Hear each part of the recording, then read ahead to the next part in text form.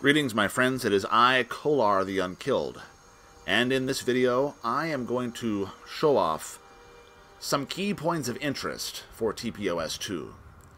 Just some of those little things that the mod adds, which makes Skyrim feel that much more complete. We're starting out here in the Whiterun Hold, the Tundra area. And as you can see, Gyukar's monument, seen off here in the distance, is no longer the only one of its kind. This type of monument, along with ancient Nordic ruins, are dotted throughout the tundra. Relics of the past, left over from the Merethic era, pre-Empire, pre-Slave Queen Alesia.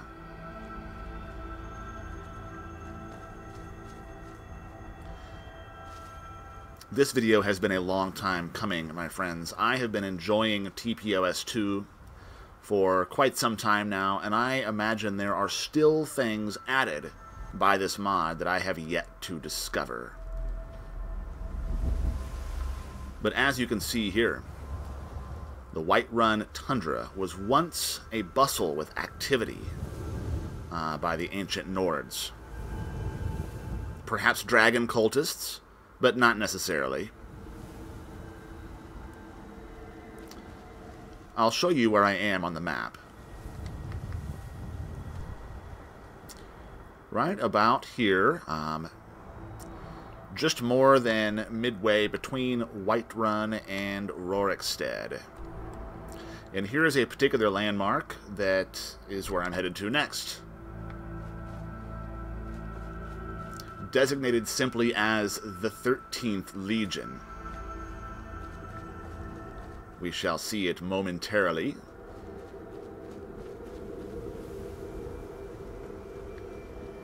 There we go. Let's get a higher vantage. So it is virtually adjacent to Sleeping Tree Camp. Off in the distance there is another TPOS2 point of interest, one I'll be showing later. But for now we're going to look at the base camp of the 13th Legion. Let's have a look. They appear to be under attack. Ah, yes, there they are. So Stormcloaks spawn in from time to time. Not every time. You know, the strange thing is, I have already completed the Skyrim Civil War questline. So it's a bit puzzling to me that the Stormcloaks would continue to spawn in even after they have been defeated.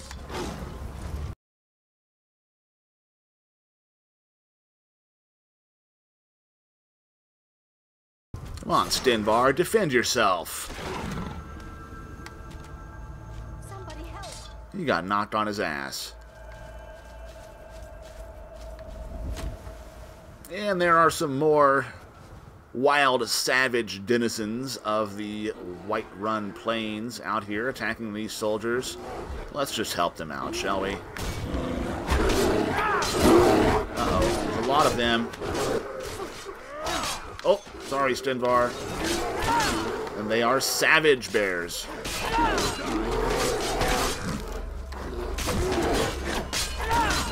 By that, I mean they are affected by the mod Savage Skyrim. It makes them quite a bit more dangerous, but with the help of the soldiers, we prevailed. Now, my friends, let us take a more detailed look at the 13th Legion base camp here. Now, I haven't spoken to Nesbit directly regarding what exactly the purpose of this is, and I believe it's just... I think it's just here for immersion purposes. I don't believe it serves an actual function, because, like I said, I completed the Civil War questline, and yet it's still being raided by Stormcloaks. But I also would like to ask, regarding the 13th Legion, is that a reference to the 13th Legion from the HBO series Rome, which happens to be one of my all-time favorite shows. If you have not seen Rome, my friends, and you enjoy Roman history or the Roman Empire in general, you must watch the show. It is excellent. Particularly its content regarding the 13th Legion. 13! Anyway, it may have nothing whatsoever to do with that, and it may be all coincidence. But, my friends, there now, as you can see, is a large Imperial base camp set up in the middle of the Whiterun tundra. Part of the point of this video is just to illustrate, basically, you know, why I would be so loath to go back to vanilla Skyrim after having TPOS installed and discovering all these little things it adds to the world. People do frequently ask me, what is TPOS2? And my answer is, well, it's a large overhaul type mod. It affects the entire world of Skyrim. It adds content to some dungeons. Dungeon content typically takes the form of devious yet deadly traps. And that is one of the things I miss from Oblivion, my friends. If you recall playing Oblivion, if you set off the traps in the dungeons of Oblivion, you oftentimes were killed in the process. It was fatal. And so TPOS2 does bring some of that back. But also, there's so many other things that it adds to find. Let's take a look at some more, shall we? And now, my friends, I'm traveling in the dark because this next landmark, I believe I initially discovered at night. And what a discovery it was. Have a look at this, my friends. Let's see. How well can you see it? Is the screen too dark? Let's check it out in the daytime, shall we?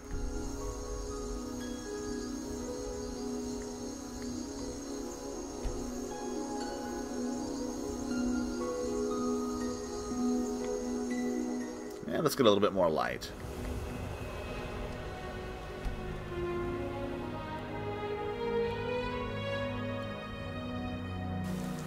Or some light rain, it matters not.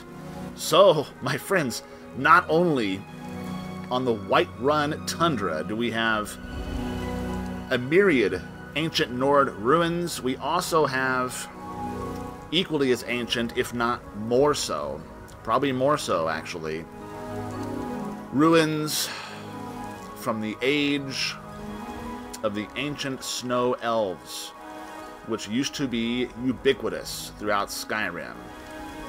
So this is a monument, an idol of some kind. And I know he represents one of the long-lost snow elves. I do not... My lore may be a bit off here, because I do not know if this represents one specific or particular figure in Falmer history. You know, the snow elves, when I say Falmer, I don't mean those wretched things you find below ground. The snow elves themselves became those. So, you know, before they used to look like this, and they were a majestic people. And this is one of the only remaining monuments to their existence. And let me show you where I am on the map. So I had to place a marker just so that I could remember where to go to get to it. But I have Granite Hill installed. That's a mod by John Rose. You might not have this in your game, but we have Fort Sungard, and, well, it would appear that Gukar's monument points directly south to where this snow elf monument is. And there you have it, my friends. It's not a well-traveled location. I discovered it purely by chance. And it's this sort of thing which makes me wonder just how many more ruins and such sites there are that I have yet to discover. Not every bridge in Skyrim has been rendered unique, but many of them have. Two of my favorite examples are right here at the crossroads of Whiterun, near the Hunting Brew Meadery. This particular bridge I find just simply spectacular with the detail, and the snake-backed bridge here actually has its own map marker. Another rather ubiquitous feature of TPOS2, near major cities aligned with the Empire, are the prisoner cages from which hang Stormcloak prisoners. So there you go, my friends. Just a little bit more atmosphere and immersion when it comes to the Skyrim Civil War. And here we have yet another unique bridge by Half Moon Mill. And along with this, we have the Stable Outpost, which this is actually a functioning general store. And here is one of the many wandering NPCs added by TPOS2. His arrival here at this time is coincidence, but I'm glad he's here because this just illustrates another point that I was going to make. The world itself just seems more true and more lived in when you have more uniquely named individuals wandering about the land. And so that's part of what the mod does. It adds them in as well as their associated living quarters, such as what we have here. And this, if I recall, is a Dawnguard. Yes, a Dawnguard outpost. And so as you traverse Skyrim's various roads, you actually find many of these NPCs, including Dawnguard faction warriors, wandering about the land in search of recruits and in search of vampires. So this is what everyone really wants to see right here. This immensely tall tower. I am looking at it from the vantage near Half Moon Mill. So what exactly is this tower, my friends? Well, the entrance to this can be found right here in this submerged Dwemer structure. So I'm going to swim there. I'm going to unlock it. Actually, you don't unlock it. You just open the door. There's no lock. And I'll see you on the other side. Okay, so here we are. This is where that submerged structure brings you. And this is the tower. So yes, it is a Dwemer structure. Let us take a look on the inside. And there are some things on the outside to see. As you can tell, it is basically it's a very large player home. You have all of these standard amenities for crafting. Make your way up to the top. And the entrance is here, my friends. We also have spots for safe storage and for eating,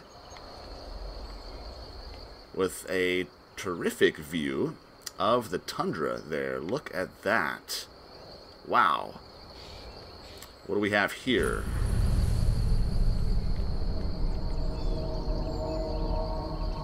Oh, I see. There's... Okay. So there's more than one way to get in.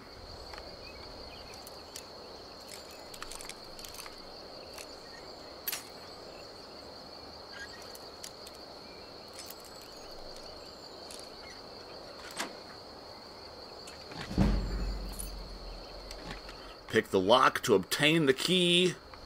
Now, I wonder, is that entrance the same as this entrance? Apologies for not knowing ahead of time.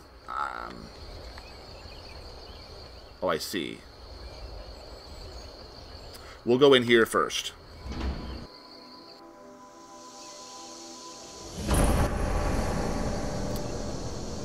The Tower of Zeneca discovered. My friends, we are now at the very top of the tower. Talk about good views. There really is no better view in Skyrim, if your lauds can hold up to such a high vantage. And as we look Over yonder, there we see another such tower as this. And can you see it from your vantage? This, right where my crosshairs are, is actually High Hrothgar. Good view, a decent view of that from here. Very well. An amazing vantage. It renders somewhat obvious the limitations of the console when it comes to generating far-off level of detail. But never mind that. It is still pretty spectacular, is it not? Now let us make our way into the tower itself.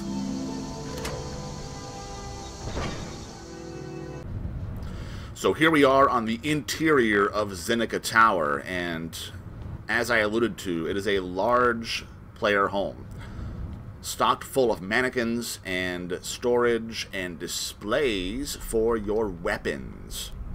Now, as you notice, when I open these up, it prompts for to activate the dagger rack. So when you place a dagger in these, it's placed exactly in the center. It's not like on Hearthfire where you have to manually fiddle with it for 5 minutes, attempting to get it right. And as we move on down the passageway, there is more to be seen. There's a very large forge area stocked full of ingots. These weapon racks work the same way, by the way. It places your weapon neatly in the center. And here is our... well, we've got more displays for weapons, which I am all about. And here is your surplus of ingots, my friends. That will certainly get you started crafting whatever armor or weapons you desire. And over here we have a kitchen and an area for sleeping as well. Now, if the lighting looks a little bit off to you, my friends, that is, well, the reasons are twofold. It's, number one, it's my own personal display, my display enhancements settings, making things look a bit gaudy. Also, I'm using ELE as my interior lighting mod, and TPOS2 really has not been properly optimized for ELE, so some of the interiors may look a bit off or they may flicker. Worry not. If you use the much more popular interior lighting mods like RLO or ELFX, there are patches available so that when you come into places like this, it's going to look quite outstanding. I also use the window shadows interior lighting mod, and I can see that in action here with this dimmer light casting its shadows upon the wall. So it actually looks pretty good. And there you have it, my friends. That is the interior of Zeneca Tower. It is a massively tall player home. Now you know what that is.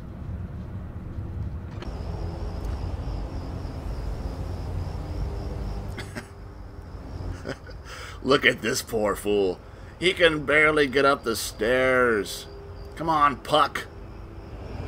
Hey, we're trying to get in here. Look at this guy. One of my personal favorite TPOS2 additions, my friends. You actually have stumbling and staggering drunkards in many of the villages and settlements. Not all of them, or perhaps so, and I just haven't seen them yet. But there you go. There you go, my friends. And the interiors of every inn has been modified. Let's take a look.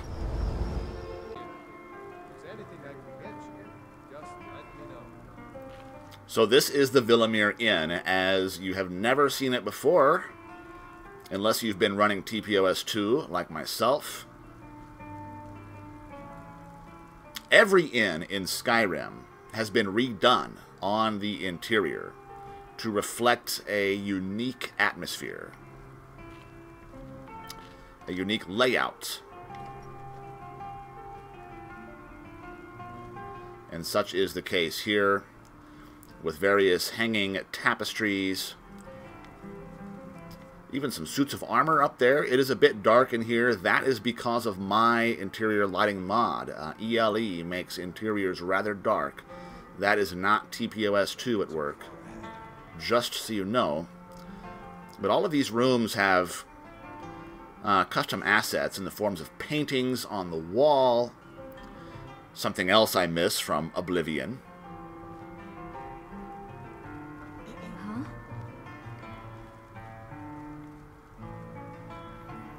And there you have it, my friends. Just a brief look inside the Villamere Inn. Like I said, every single inn interior is redone to reflect a unique atmosphere and layout.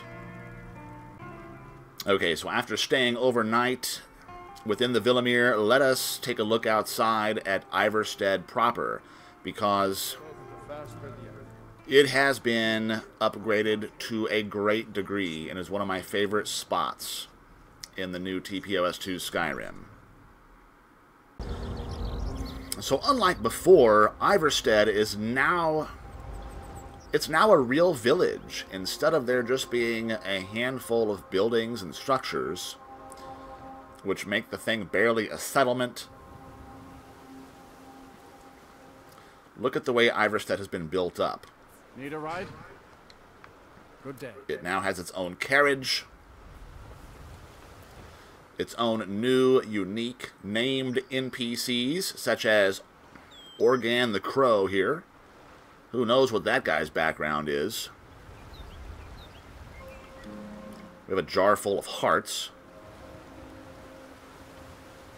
But yes, now take a look at the additions to Iverstead. You know, there used to be absolutely nothing over here.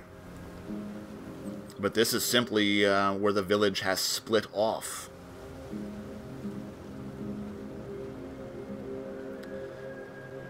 And you have unique structures, all named, with named NPCs, so that it feels real, it feels lived in, it feels established. Perhaps there's a strong Thieves Guild contingent here, based on the outfits of those walking around. We have Dragon's Breath, which is a named player home. Simply pick the lock to the safe. It's not hard to do. Get the key, open the door, and the place is yours. But you know what? I'm not going to spoil that. I'm going to let you look at that on your own, my friends. I do not want to spoil everything about TPOS2. I just don't believe in that. I want you to explore on your own. And there's a little bit more to see here. So let's cross the bridge.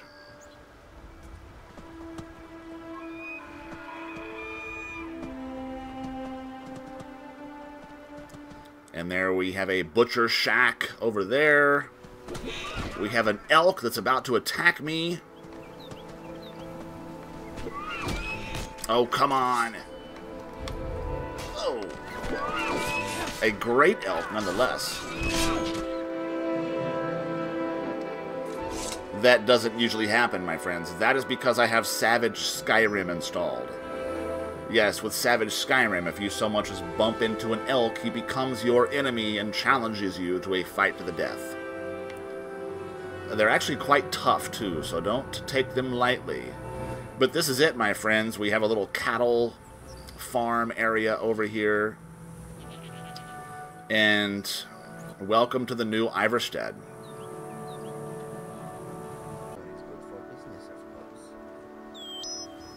Good day, Jared. The stout drinker is a friend of mine. And, my friends, similar to Iverstead, Riften also has its own exterior additions. So, I want to point out, in case you're wondering, everything I'm showing here is from the base TPOS2 mod. There are add-ons, there are modular add-ons, a handful of them, that you can use along with TPOS2, but none of that is being featured here. Everything I show, you get with the base TPOS2 mod, such as all of this. The House of the Voice is a player home, similar to the one found in Iverstead. You pick the lock, open the door, and it is yours. And my friends, behold the exterior additions to Riften. Is this not outstanding or what? Every NPC has a name, as opposed to other mods which simply label them as traveler or citizen. They're like real people. Gordar the Windcaller. Imagine what kind of background that individual must have to have earned that particular name. Maybe none at all, but, you know, when you roleplay, your imagination is the key, right? So let's take a look at some of the custom assets that we have out here on this ship. Such as... these are some sort of spinning loons of some sort. And we've got some rocking horses. And these do appear elsewhere in the mod, typically inside of inns. The detail is astounding on this. No, you can't steal it, and you cannot rock yourself upon it. But they're there. They're there for immersion purposes. It is the little things, my friends, added by this mod which makes it so special. And I understand if you're watching this, if you're somebody who has watched all of my prior videos and Let's Plays, you've seen all of this before. But let's face it, Let's Plays are not for everyone. Most people aren't interested in watching somebody else play a game, and that's why I'm featuring these things here as more of a showcase style of... what am I trying to say here? Alliteration? No, that's not the word. I don't know. I'm at a loss for words. Anyway, my friends, this is the addition to Riften, and other cities feature additions as well. Windhelm. Windhelm also has significant exterior additions. Not Solitude, not Whiterun, because they have their own modular pieces that can be added separately.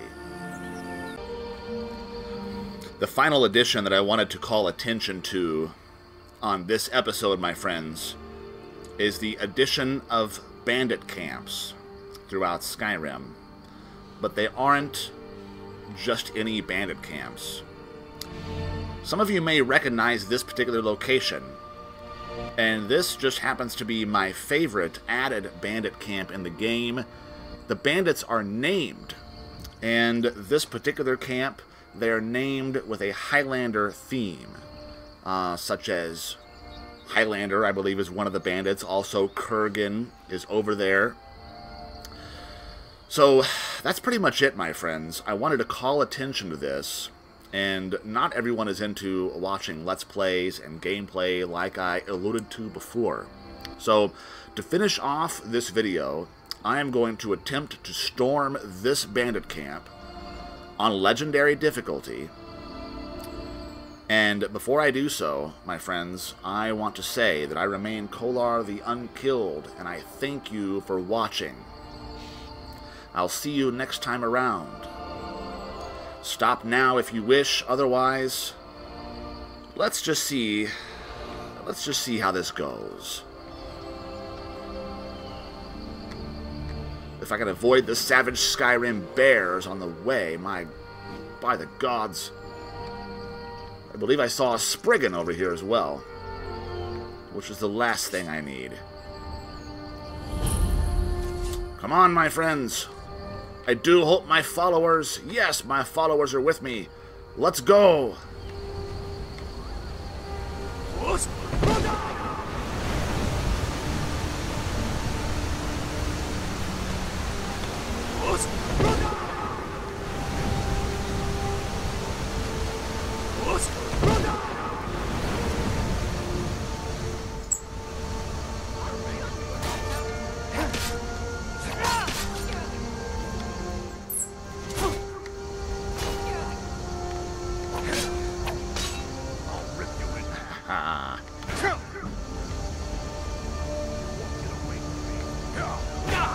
Kurgan! Uh-oh. There's Highlander.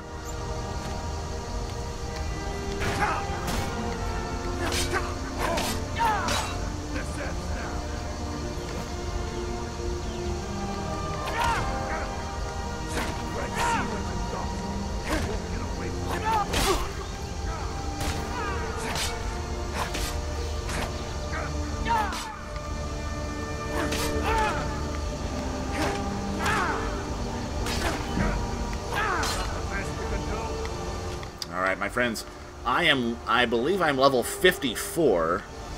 If that gives you an idea, these bandits are all... Oop, great. Oh, great. I'm stuck down here.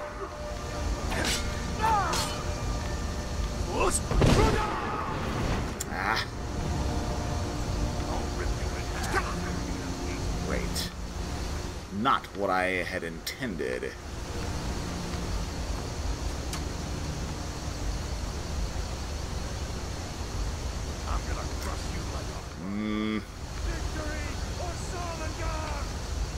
Ah, there we go.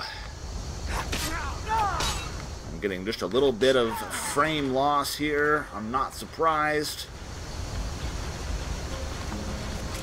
I just did it again. I just fell down there again.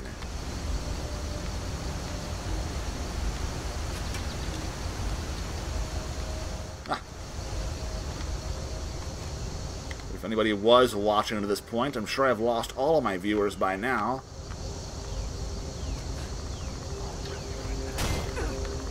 This bandit is not named. You're just a regular bandit marauder. Don't waste my time. Oh, you too. You look like a Nuriel.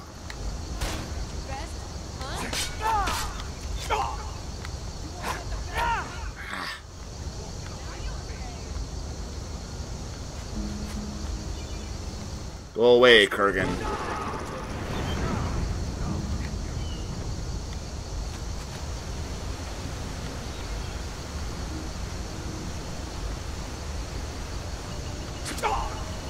We need to go over here.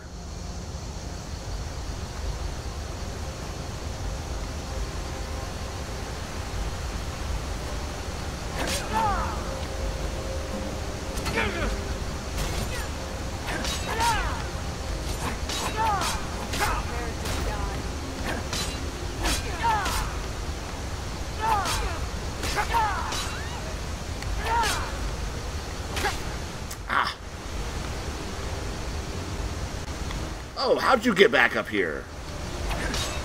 Very well. Me and you, one-on-one. The way it should be.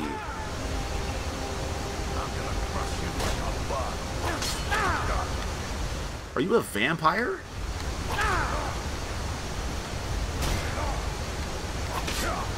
Don't you fall off of there. Don't you? No!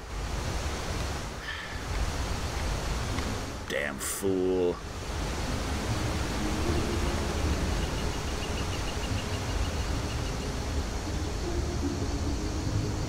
Well, well, I've done it. This camp is now mine. If we open this, we find lots of loot. Observe. Diamonds, emeralds, garnets. Of course, you can't sell those unless you know a fence, which at this point in time, I do not.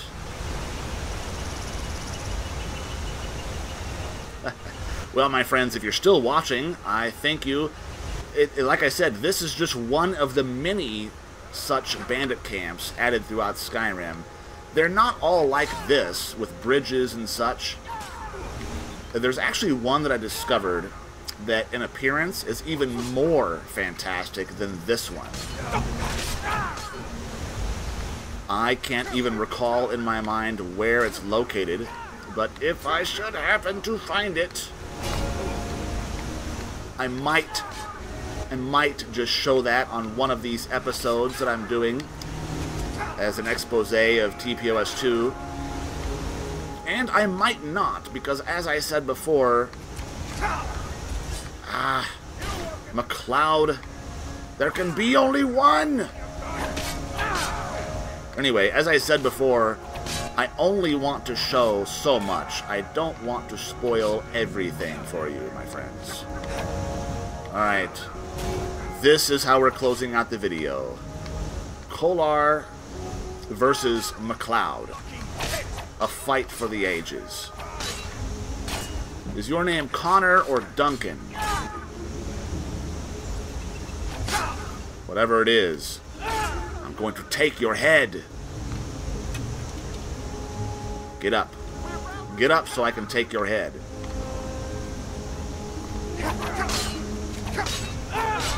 Okay, maybe not. I didn't get the kill cam. Does he have any named gear? He's got Skyforged steel.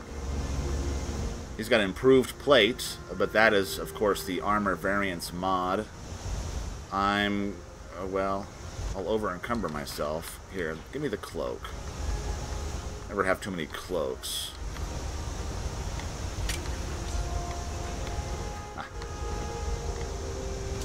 Ow, I am about to die. Retreat! Retreat and regroup! Oh no!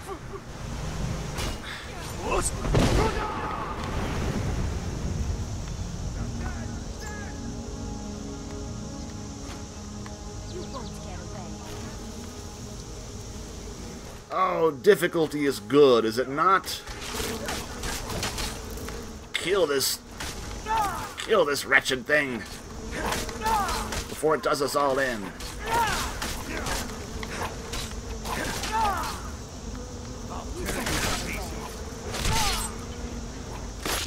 I got the kill cam on the Spriggan, but not on McLeod. Very well, my friends. If you're still watching, I thank you once more for watching.